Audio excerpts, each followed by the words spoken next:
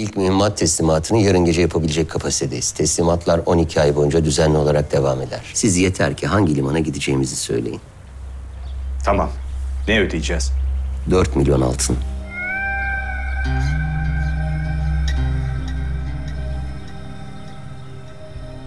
Bu bedel istediğimiz silahların değerinin yaklaşık 5 katı. Evet, hemen hemen. Eğer silahları başka bir yerden bulabileceğinizi düşünüyorsanız...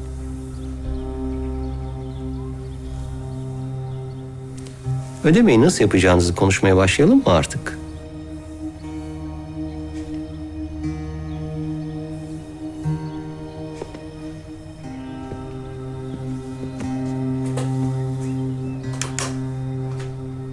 Pamuk.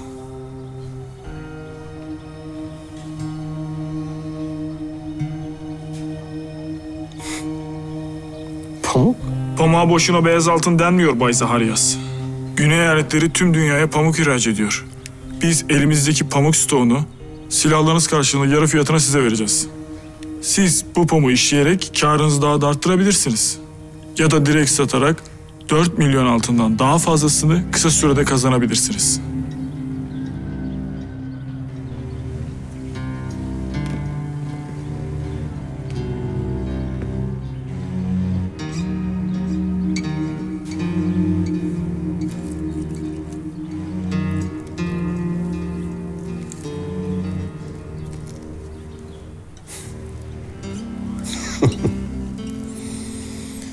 Pamuk tüccarı olmak işlerimi yasal bir kılıfa sokabilir.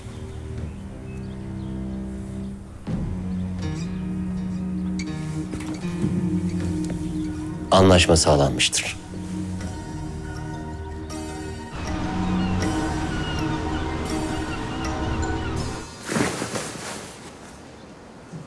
Yardım et.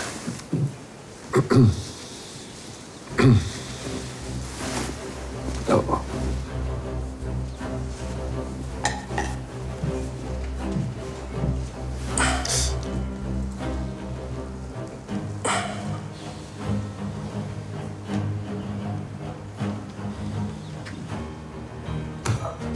Kalbine tek kurşun.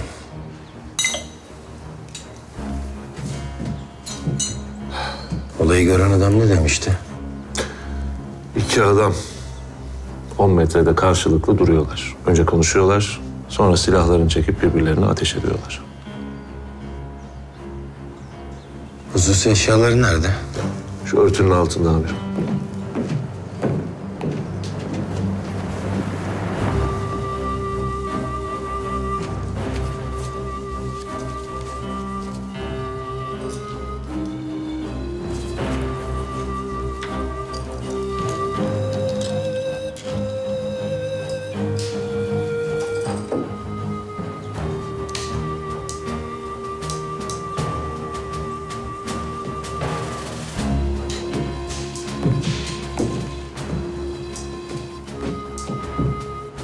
İlginç. İlginç bir silah. Allah Allah. Amerikalı Güneyli bir asker. Bu silah Amerikan Güney Ordusu'nun bir askeri olduğunu gösteriyor. Tam onu bu düelloda öldüren kim?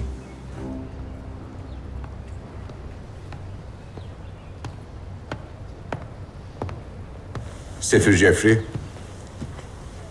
Bay Kit. Bu kağıdın geçerli olması için imzalamanız gerekiyor.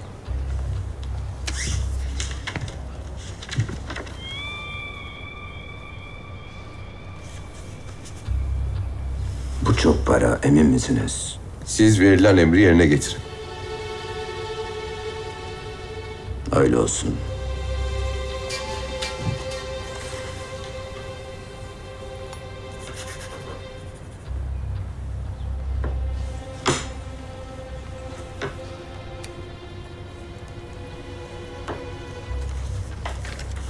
Şimdi ne olacak?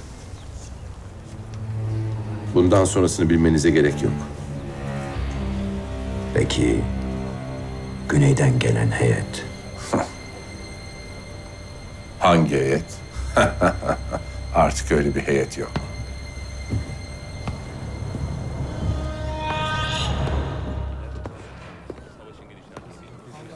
Afiyet olsun.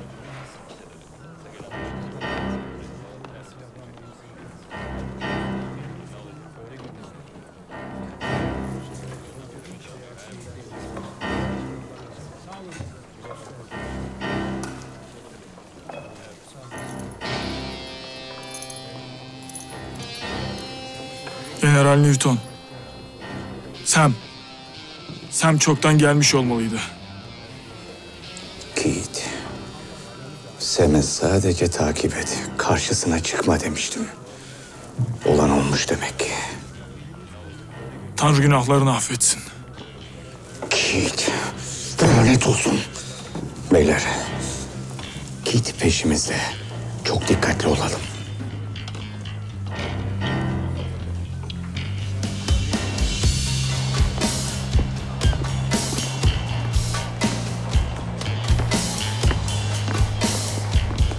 Boris.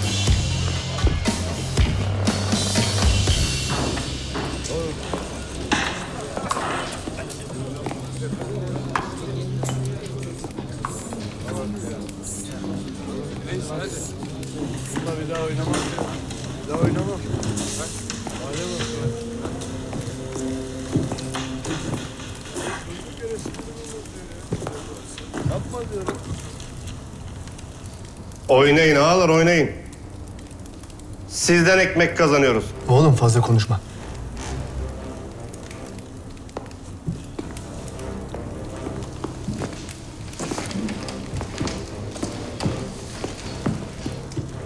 Kavanoz ayvaz. Oo paşalar hoş geldiniz, hoş geldiniz. Hemen size böyle bir sofra açtırayım. Ya sana niye kavanoz diyorlar? He? Öyle mi diyorlar? Öyle diyorlar. Derler de kimse suratıma karşı daha söyleyemedi.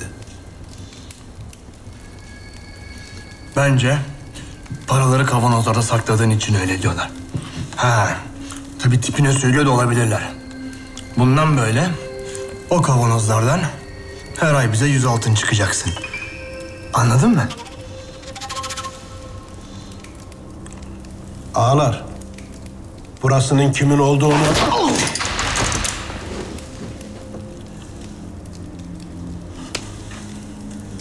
Her ay 100 altın.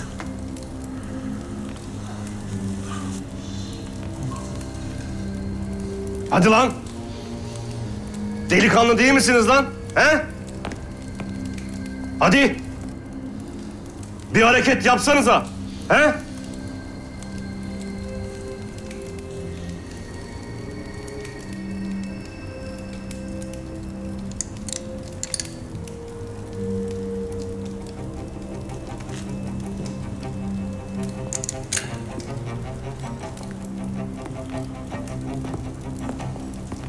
Oturun lan!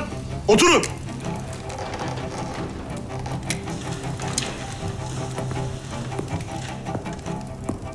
İt herifler.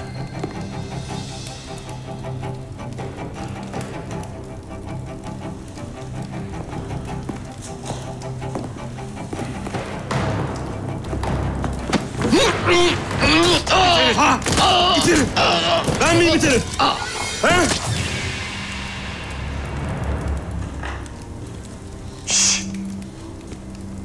Hadi Ali Bahadır, hadi. Çıkalım.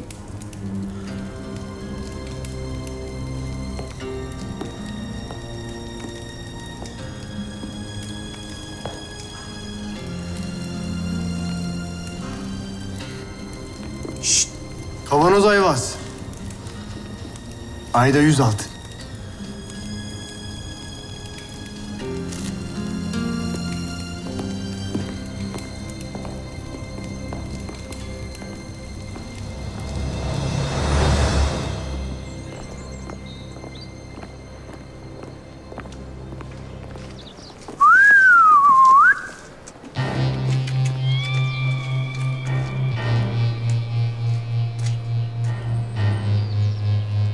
Görüşme nasıl geçti?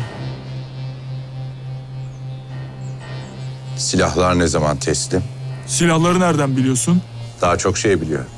Aldığınız silahlarla Amerika'da bir iç savaş çıkaracaksınız. Daha lafım bitmedi. Federal hükümet buraya beni sizi durdurmak için gönderdi. Bir de silahları almak için. 1'e 4 kişiyiz. Farkındasın değil mi? İyi ya. Silahımda 6 mermi var. Şimdi size bir iyilik daha yapacağım. Elimi biraz kaldıracağım.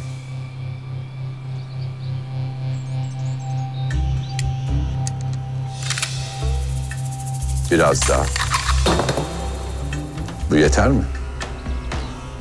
Biraz daha. Peki bu? Buna ne dersin?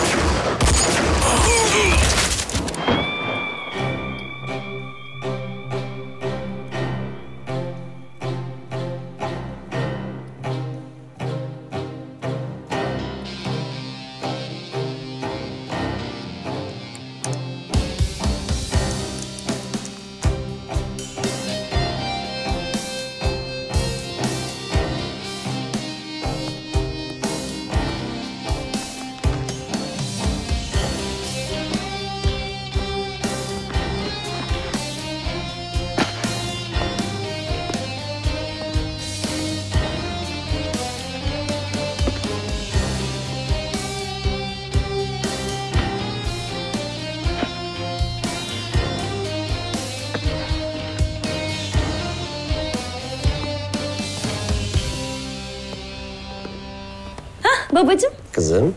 çıkıyor musun? Evet. Çok şıksın. Önemli bir görüşmeye yetişmem gerekiyor. Bir şey mi diyeceksin sen?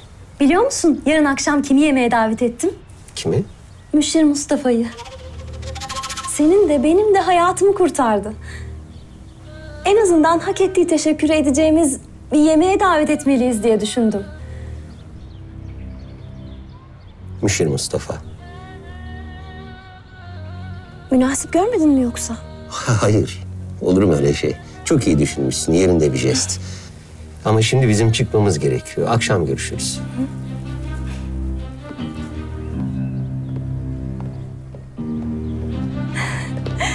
Neden?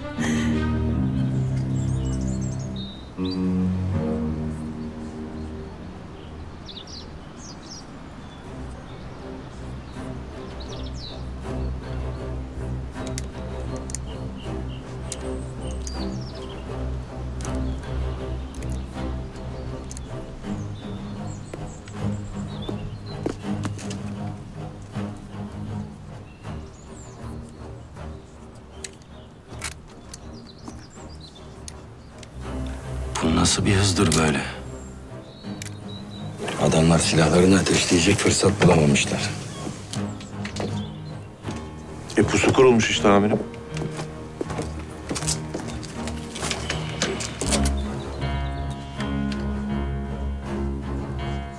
Pusu değil. Bak. Adamlar yarım ay şeklinde dizilmiş. Ve hepsi kalbinden yemiş kurşunu. Yani? Yani karşılarındaki silahşor onları haklamış. Tek kişi mi? Tek kişi 4 adamı haklamış. İpucu bulan olmuş mu? Evet amirim. Evet. Üstlerinden bunlar çıktı. Amerika'dan gelmişler. Güney eyaletinden. Vay. Sen dünyanın bir ucundan kalk gel buraya. Sonra burada öl. Ecel işte.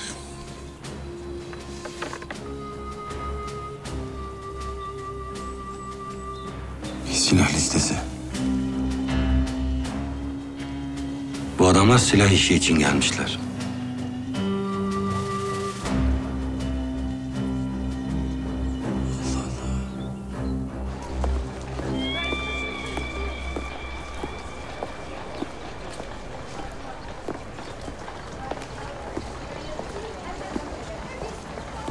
Burası mı? Al bakalım. Limanı iyi biliyor musun? Evet. Güzel. Eğer limanda dikkatini çeken bir şey olursa hemen bana haber vereceksin. Anlaştık mı? Al bakalım.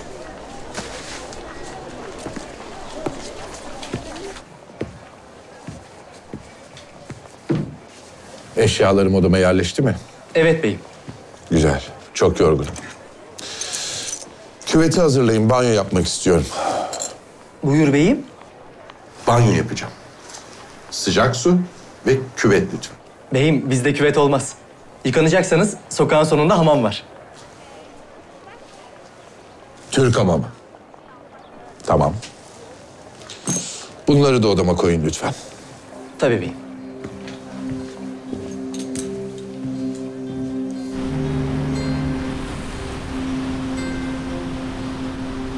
Haklısınız sultanım.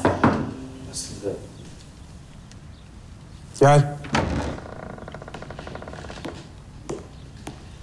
Esat Paşa ve Boris Zaharyas geldiler sultanım.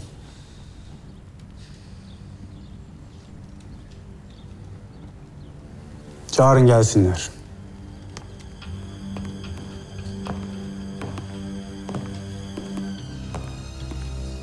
Sultanım. Padişahım. Boris Efendi, yaralandığınızı duyduk. Geçmiş olsun. Ufak bir sıyrık padişahım. Eksik olmayın. Sağlığınıza duacıyız. Esat Paşa Hazretleri sizden övgüyle bahsettiler. Sizin de bildiğiniz üzere Banker Murat banka konusunda bizi büyük bir hayal kırıklığına uğrattı. Maalesef doğrudur padişahım. Esat Paşa'nın dediğine göre banka işine siz talip olmuşsunuz. Teveccüh gösterirseniz bu işin altından layığıyla kalkarım.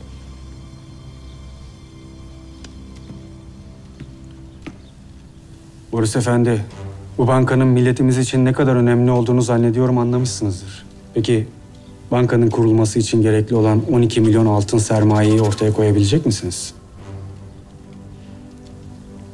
12 milyon altın mı sultanım? Osmanlı Devleti'ne yakışır bir banka kuruyoruz. Elbette. Yalnız 12 milyon altını bir araya getirmek biraz zaman alabilir. Boris Efendi, zaman bizim için önemli ve kısıtlı bir şey. Bir ay vaktiniz var. Ayrıca Galata Kadısı Gıyasettin bankanın icra heyetinde yer alacaktır. Padişahımız nasıl uygun görürse. Âlâ. Muvaffakiyetlerinizi diliyorum. Eksik olmayın sultanım.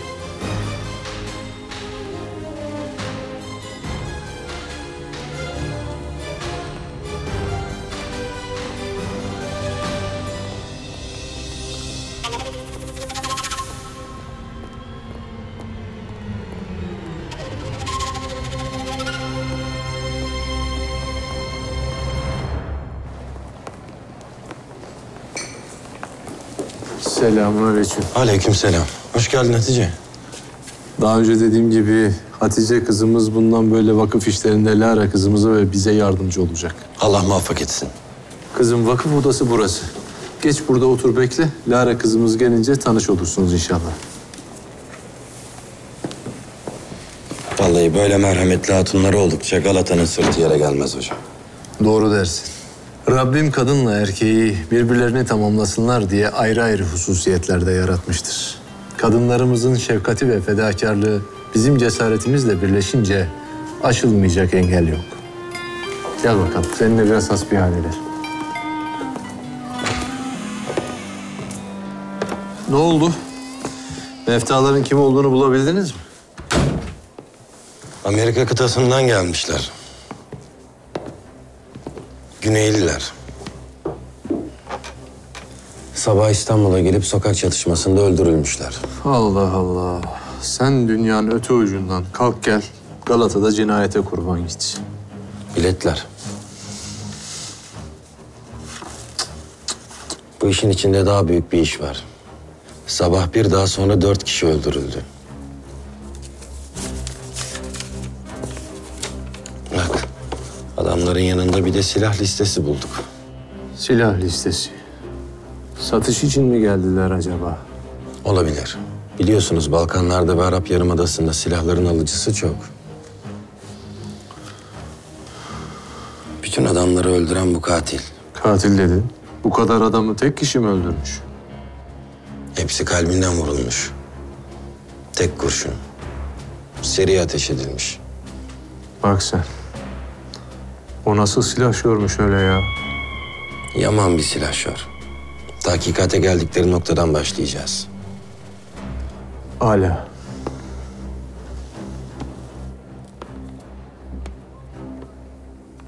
Oh. Oh.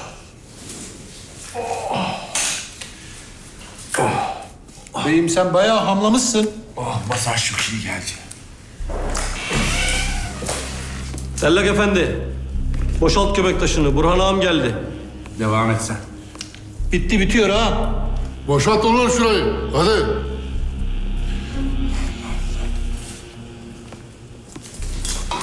Hadi hadi.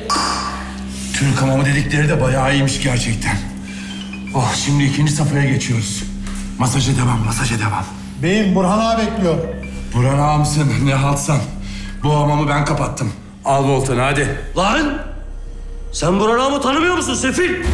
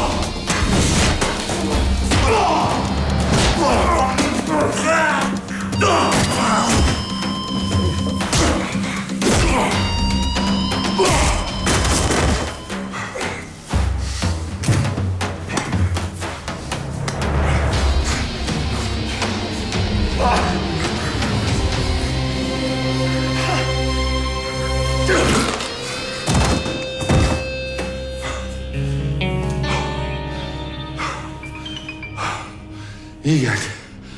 Anlamışım.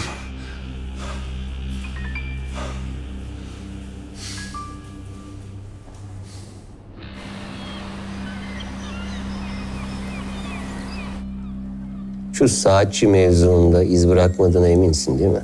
Elbette. Güzel. Öyleyse bu kez iki şey isteyeceğim senden. İlki uzun sürede etki edecek. Yavaş yavaş öldürecek. Diğeri ise daha ufak bir şey ama öldürmeyecek. Sadece hasta edecek. İki tür zehir. Hazırlayabilir misin? Kimler için? Neden önemli? Zehirin dozunu ayarlamam için kilosunu ve boyunu bilmem gerekiyor. İlki yapılı, uzun boylu, genç. Diğeri ise bir çocuk. Çocuk mu? Ne oldu? Babalarının cezasını çeken çocuklardan. İşin ciddiyetini anladıysan şimdi neler yapman gerektiğini konuşalım mı?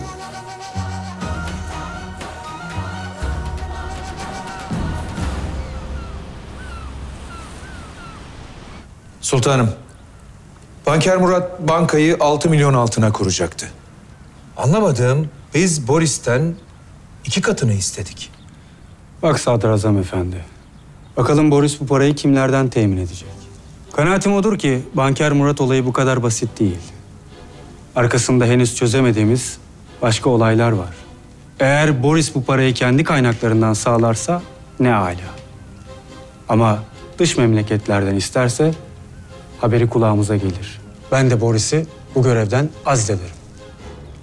Peki sultanım, Kadı Gıyasettin? Kadı Gıyasettin'i neden icra kurulunda istediğimi merak ediyorsun. Evet sultanım. Hazinemizi bu bankayla feraha eriştireceğiz Sadrazam Efendi. Peygamber Efendimizin buyurduğu gibi sallallahu aleyhi ve sellem. Dünyalığa düşkünlük hataların başıdır. Banker milletinin gözünü para hırsı bürümüştür. En değer verdikleri şeyler bu dünyadaki nimetlerdir. O yüzden Sadrazam Efendi, o kurulda adaletle hükmedecek birisine ihtiyaç vardır. Bu isim de Kadı Gıyasettin'den başkası değildir. Takdir sultanımızın. Geçmiş olsun amcacığım. Sağ ol Geçti yavrum, tamam. sağ ol. Sağ ol. Geçmiş olsun teyzeciğim. Sağ ol. İyi günler. İyi günler. Allah razı olsun. Kadı Efendi, Allah razı olsun. Allah sizden. şifa versin. Allah Sağ ol. sizden razı olsun. Sağ ol. Sağ olasın kızım. Gel hele gel. Otur biraz hasbihal edelim. Zavallılar. Çok hastalar. Keşke bir darüşşifamız olsa abi. Allah büyük be kızım. O da olur elbet bir gün. Hah. Lara kızımız da geldi. Hatice, bundan böyle vakıf işlerine sana da bize de yardımcı olacak. Öyle mi? Aramıza hoş geldiniz. Çok memnun oldum. Oturun hele, oturun. Hatice kızımız tıbbiye mezunudur. Aynı zamanda şifacıdır kendisi. Abi. Bir de bu var. Kendisinin övülmesinden hayatta haz etmez. Ben de memnun oldum. İnşallah size bir faydam dokunur. Olur mu öyle şey? Hayırdır Gülbahar Hatun? Boynunuza bir hal olmuş. İyi olacak, hastanın doktor ayağına gelirmiş. Boynumuz tutulmuş. Hadi bakalım, hadi. Çok ağrım var, kıpırdatamıyorum. Müsaadenizle. Ay, dur kızım ama yavaş. Hiçbir şey yok. Müsaadenizle. Dur. Aa, bismillah. Kızım. İyi misiniz? Hakikaten de şifalı elleri varmış. Harika. Birlikte çok güzel şeyler yapacağız. Bundan eminim.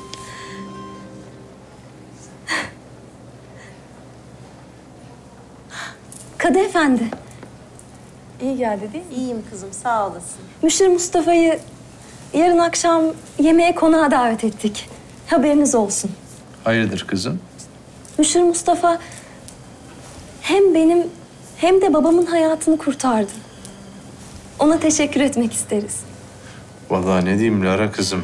İyi etmişsiniz de Mustafa böyle şeylere pek ehemmiyet vermez. Davetine icabet etmezse üzülmeyesin sakın. Yok hayır, kabul etti. Gelecek. Allah Allah.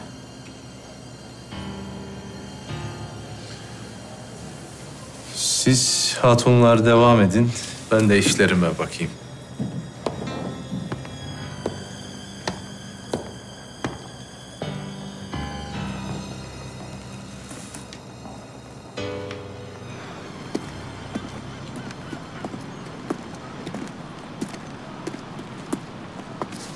Selamünaleyküm. Ve aleyküm selam Müşir Efendi. Kolay gelsin. Sağ ol.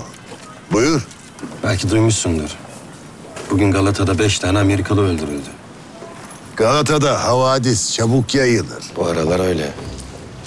Limana gemiyle gelmişler. Herhangi şüpheli bir durumla karşılaştın mı? Buraya her gün kaç kişi gelir bilir misin? Anladım. Amerikalı birini arıyorum Hamdi ağa. Görürsen, duyarsan haber et. Hay hay. Eyvallah.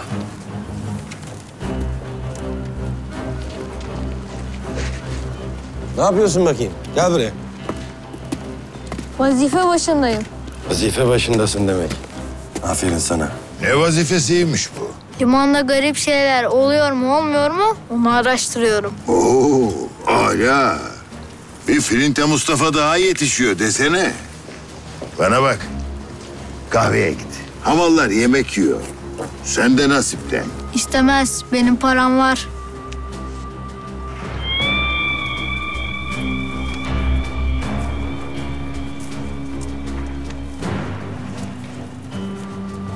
Amerikan doları.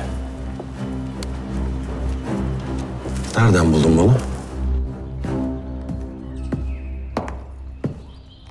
Boris Efendi, bir Amerikalı geldi. Önemsediğimiz birinin selamıyla. Bir teklifte bulunacakmış. Görüşmek ister misiniz? Bir Amerikalı daha mı? Al içeri.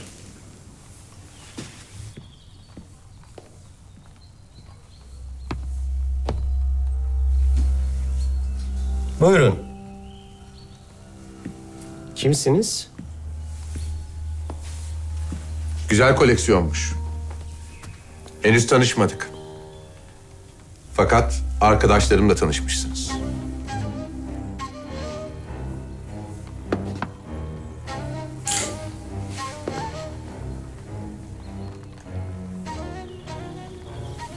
Beni tanımadığın belli. İşlerimi bozana karşı acımam yoktur. Buraya sorun çıkarmaya gelmedim. Kapıda silahımı aldınız. İş konuşmak için buradayım. İş mi? Sen bana 4 milyon altın kaybettirdin. 4 milyon mu? Ucuza gitmişsiniz. Benim size teklifim tam 6 milyon altın.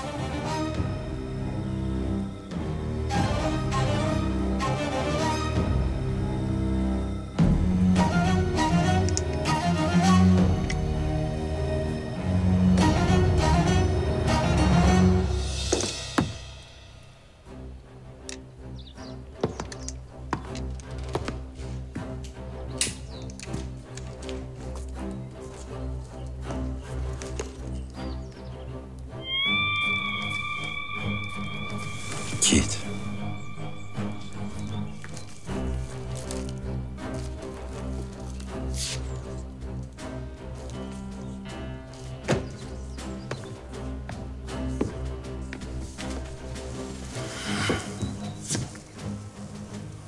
Bu sabah limana gelen geminin bileti.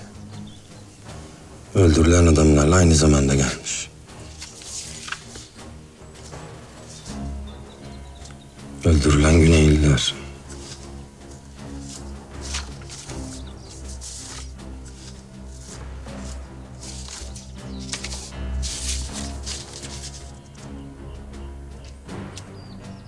Amerikan sefaretinin adresi. Ulan melunlar. Güney eyaletlerinin silah peşinde olduğunu biliyorduk. Yine sonu kendileri için hüsranla sonuçlanacak saçma sapan bir savaş çıkarmak istiyorlardı. Peki Kuzeyliler niye istiyor bu silahları? Siz lütfen alacağınız parayla ilgilenin. Sen beni tüccar mı sandın? Malın nereye gideceğini bilmemiz gerek. Peki. İngiltere ve Fransa'nın hala topraklarımızda gözü var. Evet. Güneylilerin istediği silahları Hindistan ve Çin'e göndereceğiz.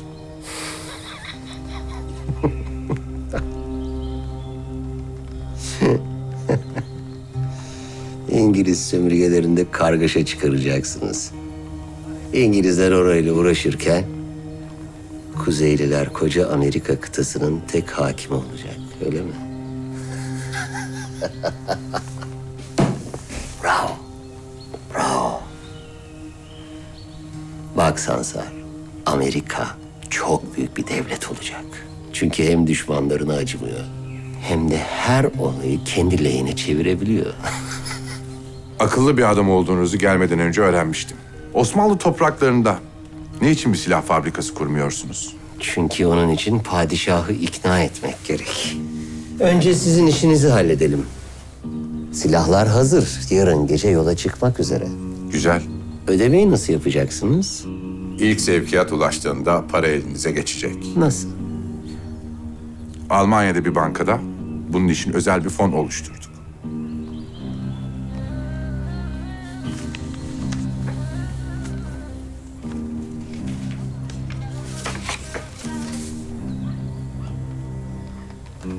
Silahları yollayın, para hemen elinize geçsin. Bu arada istihbaratımıza göre Osmanlı'da yeni bir banka kuruyorsunuz. O zaman para transferi sizin için herhangi bir sorun teşkil etmeyecektir. Kesinlikle.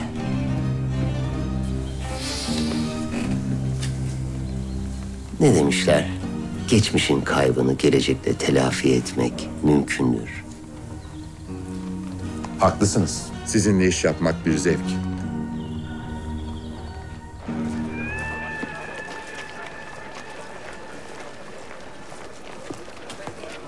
Cem.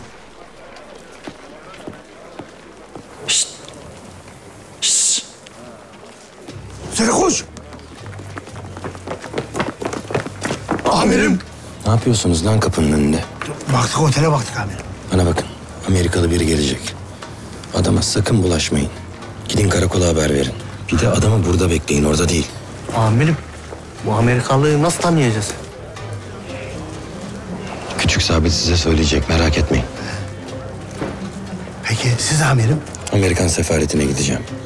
Dediğim gibi adama sakın bulaşmayın. Anlaşıldı mı? Anlaşıldı amirim. Hadi kolay gele.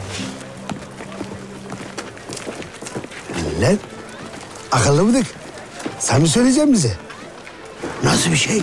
Uzun boylu mu? Benim kadar uzun mu? Güneşte yenebilir miyim? He, tamam. O iş bende. Nereye yeniyor? Gel.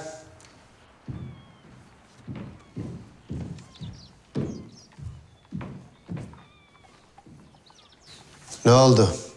Boris Efendi haber gönderdi.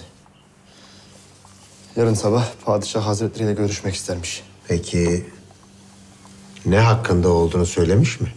Hayır Nazır Efendi. Hala. Hala. Evet. Başka bir şey mi var? Nazır Efendi, Ali Bahadır. Ne olmuş ona? Nasıl desem? Kendisi başında çok buyruk. Bize her an bir iş açabilir.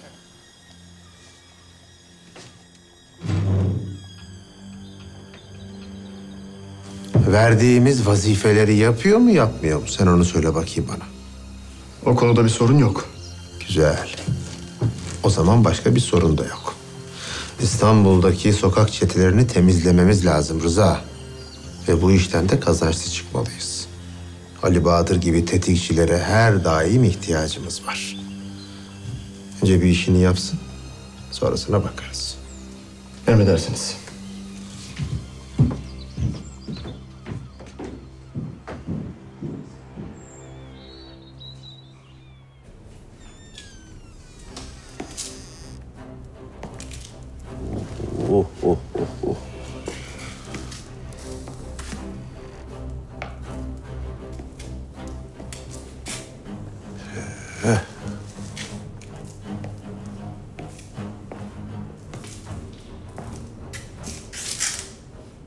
Ne oldu burada?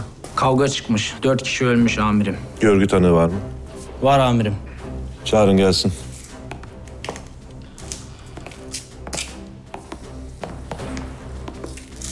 Gel.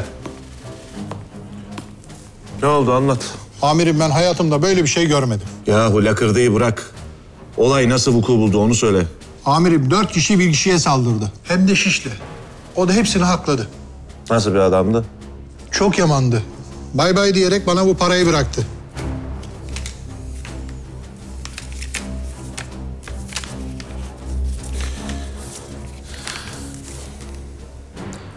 İstanbul'a ceset yağıyor bugün, ceset.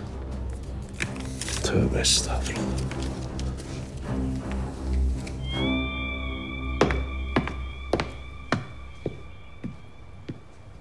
Sefir Hazretleri, Galata müşiri Filinta Mustafa namında biri sizi görmek ister.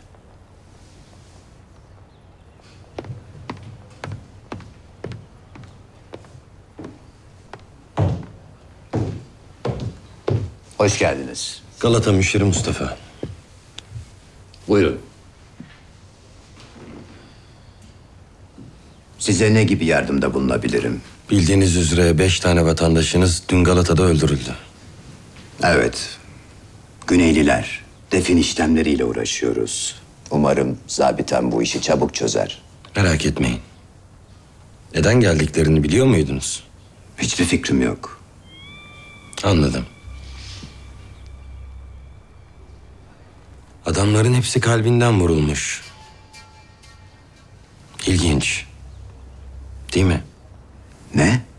Maktullerin kimlikleri bizdeydi ama siz Güneyliler dediniz. Efendim? Adamlar Güneyliydi dediniz.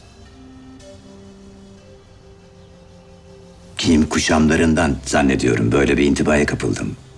Asıl ilginç olan şu ki yaptığımız araştırma bizi bir otel odasına götürdü. Bakın ne çıktı.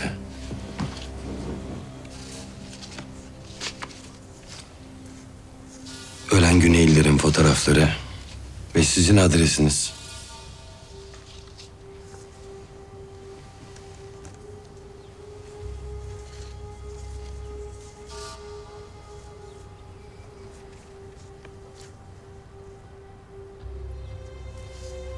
Müşir Mustafa, ne demek istiyorsunuz?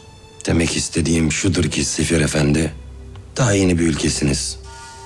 Biz ise 600 yıllık devlet-i aliye-i Osmaniye'yiz. İmparatorluğumuzun başkentinde gelip operasyon yapacaksanız buna izin vermeyiz. Bilesiniz. Şimdi efendilikle tekrar soruyorum. Bu konu hakkındaki bilginiz nedir?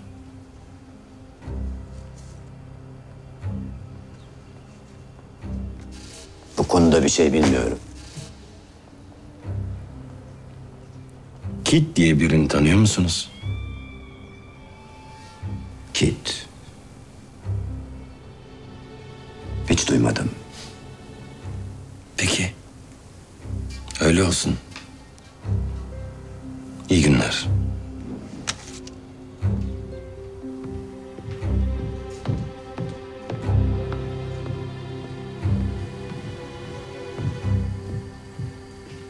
Hemen de Kit'i bulun.